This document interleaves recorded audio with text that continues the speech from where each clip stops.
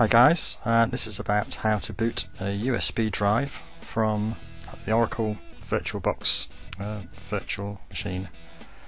So first of all you need to download the Oracle VirtualBox, and you can do it from this link, virtualbox.org. Click on the download section and then download your Windows version. There's just one version for both. So download that and install it. And now you need to go to reboot.pro, click on the downloads area,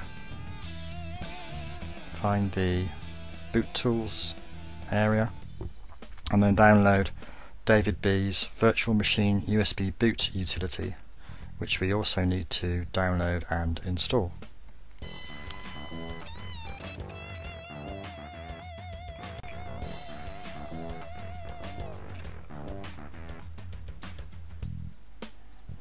So once we've got our downloads done and installed, you should have these two icons on the desktop. And we need to run Oracle Virtual Manager, and if you just launch this, you'll get a few messages on startup, and we need to make a new virtual machine. So just choose new, type in a name for whatever your virtual machine is going to be called, and it's obviously going to boot from a USB drive eventually, so you can put something to do with booting from USB in it. And we can make a virtual machine for Microsoft Windows, say for Windows 7 as one example. And that will set up the different bits of hardware in the VM specifically for Windows 7. So just increase the memory to get a decent amount of memory in there. We now want to create a new virtual hard drive. So just click on create, and a virtual disk image will do fine.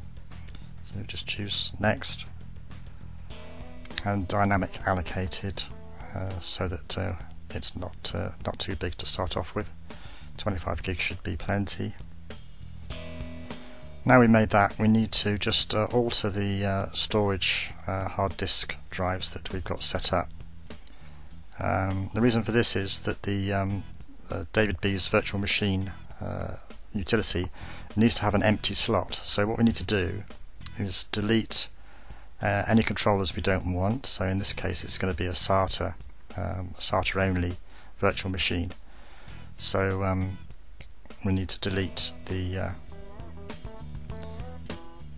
CD from it, and we have to leave an empty space for the first hard disk, because that's where the USB drive is going to be inserted by DavidB's virtual machine utility. So set that to SATA port 1, but of course we need to make sure that there are at least 2 SATA ports in the virtual machine. So see there it says port count 2, and that's on SATA port 1. So SATA port 0 is free now, and we should be able to add our USB drive into that. I'll show you how to do that later.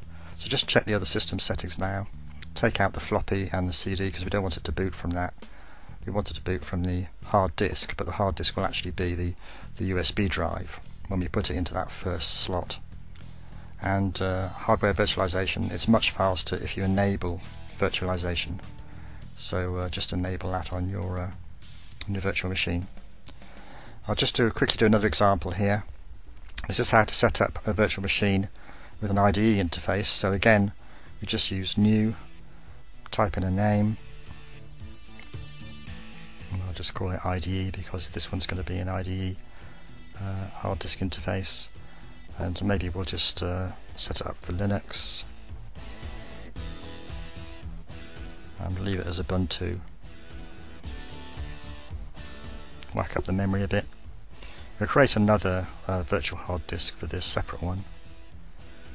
So again, just click next, and we can have the name for the VDI file, and again change the storage settings.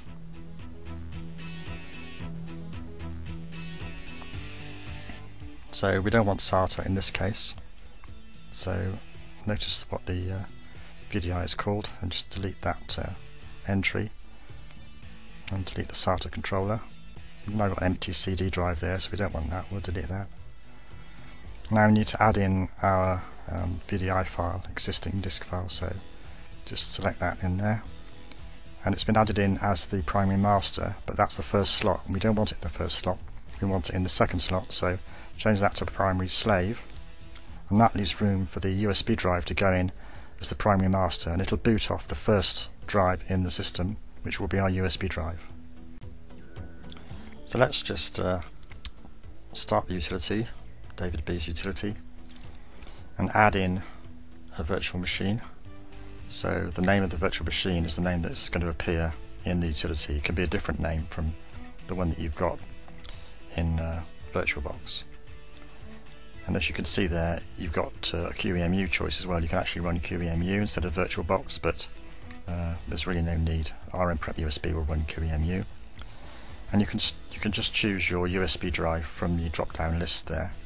I've got a verbatim 16 gig USB drive. And now it appears as an item in the form. If you look at the options menu, there's an option to show a second USB drive there, so you can have two USB drives attached to the virtual machine. And we've got an option there to enable VT, which is virtual technology. That greatly speeds up the VirtualBox virtualization. So if your CPU is capable of it, then use that. And we'll just change the options here to have it on. It's quite handy to be able to turn that on and off, because if you boot to XP, it doesn't like it on, so it's best to turn it off for XP setup. But once you get to the second stage setup in XP, you can turn it on. And here we're just adding the second virtual machine in, which is the IDE one. Again, just choose our verbatim USB drive that I've got plugged in already, and might just want to enable VT permanently on this particular setting. So now we should be good to go.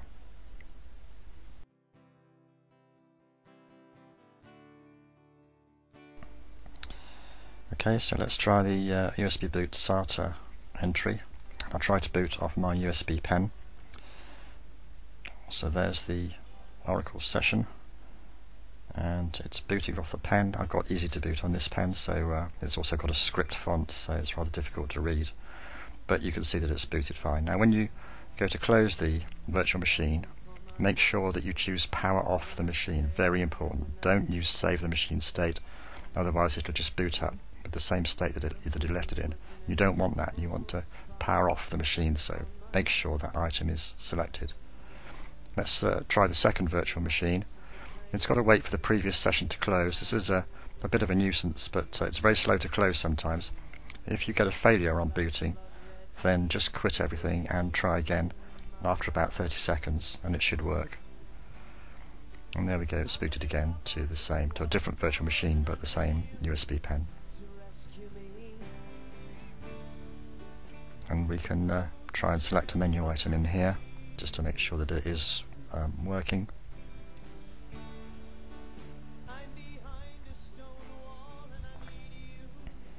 Let's just choose the first stage of XP install, perhaps. Say this sometimes crashes if VT is enabled, but we won't get that far. In this case, I'll just make sure that we can boot off the ISO. And there we go, it's booted up to Windows Setup, straight off the ISO. And make sure that again you've got power off the machine.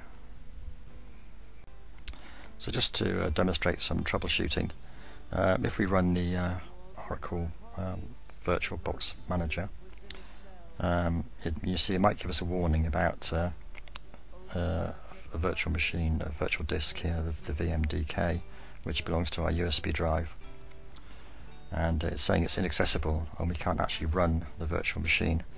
Well, this happens sometimes, especially if you run the virtual machine too fast, one after the other. One way you can do to clear this is to just go to the Virtual Media Manager, select the USB virtual machines that all begin with VMUB, and release them, and then remove them. And just do the same for each one. And then when you rerun DavidB's utility, it'll remake those vmdk files, and you should be good to go. So there we've got the primary slave is the actual the virtual machine hard disk.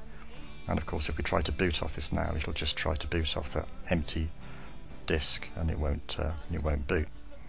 But if we actually just quit that and just run the virtual machine, you'll see that it first of all waits for the current job, the service, to finish. This can take a while, and sometimes this fails. So if it does fail, don't worry, just wait about 20-30 seconds and try again. See, it's still trying, it's still waiting for it to finish. It should eventually finish, and when it does, you can just try again. So this didn't actually work that time. So another thing you can do, of course, is just try a different machine. Let's just close that. Maybe that'll help. You can see there's an option here to run faster, but you must close VB Manager first.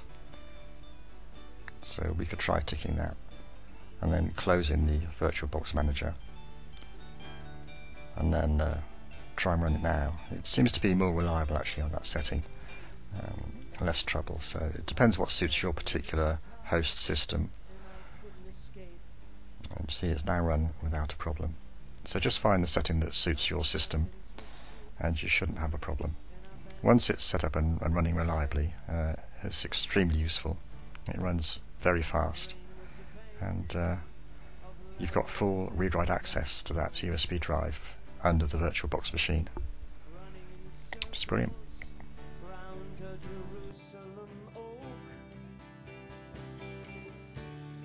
I'm gonna drop off this waterfall, and I need you to rescue me.